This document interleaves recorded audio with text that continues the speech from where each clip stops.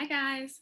I wanted to jump and make a really fast tutorial on how to add some fun Google fonts to your Google Docs. I know that there are plenty of tutorials out there on how to add fonts to Microsoft Word and Microsoft PowerPoint, but the workaround to get new fonts onto your Google apps is actually much easier thanks to Google. So as always, I'm using Google Chrome. If you want to see the exact same thing as me, that's what you need to do. I am operating on a MacBook, so just keep that in mind. Now, what I have right in front of me now is just a Google Doc with the default font here, how to get fun fonts for Google Apps. Now, I've had this problem a lot where I prefer to use Google Docs, but I end up using Microsoft Word more often because I do have more font options and I've downloaded a bunch there.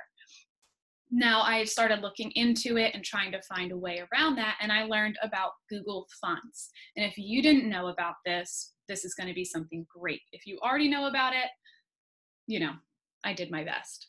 So right here you can see, and when I click on this, it's already going to look different than yours because I've downloaded some fonts already. But normally they have a select, it's about 20 fonts that they offer you in the Google apps that are already there. If you want to add more, what you can do is first go to fonts.google.com.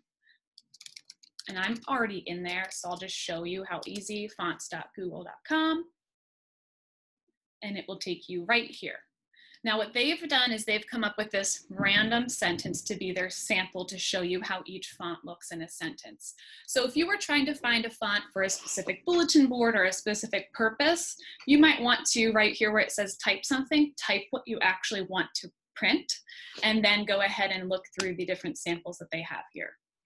So once you're looking through them and you find a font that you like, all you will do is look at the name. Here, let's say we use this one in the middle, for example. Alada, I'm probably saying that wrong.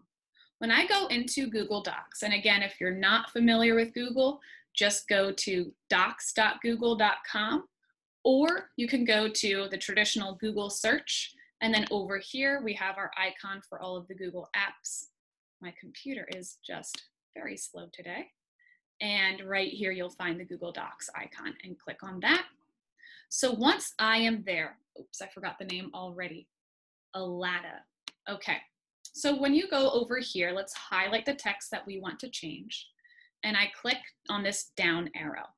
That font is not already in here. It's not one that they selected to be a default, so you click on More Fonts. Once you're here, you can find all of the fonts that you just found on Google Fonts. So I will type that one in. I'll just click on it, and once I click OK, it will be added into my font dropdown right here for future use, and it also already changed the font that I had highlighted. So once you go through and you find more, let's say we choose Oswald, so we would come back to the Google Doc, once again, click on More Fonts. Oswald is right there, and we will add it. Over here on the right, you can see all of the ones that I have added that I've found and I really like. You will find yours over there. To get rid of them, let's say you add one by accident, you can just click on the little X right next to it and it'll leave. So we've added this one and click OK. Now we didn't have the text highlighted, so it didn't change it this time, but now I can highlight it and go into the drop down and find that one that we just added right here. And it's changed. And it's really just as simple as that. If you are looking for specific type looking fonts, for example, they have their categories. I love handwriting fonts. So I might start by unchecking all of the other options and then looking through the handwriting fonts. Some of these are so fun and cute, but just take some time to explore it, find the ones that you like. Just keep in mind that the more fonts you add, it is adding things into your profile, so it does slow things down a little bit if you add a ton of them. So try to pick a couple favorites, swap them out, get rid of ones you don't use, and have some fun with it. I hope this was really helpful.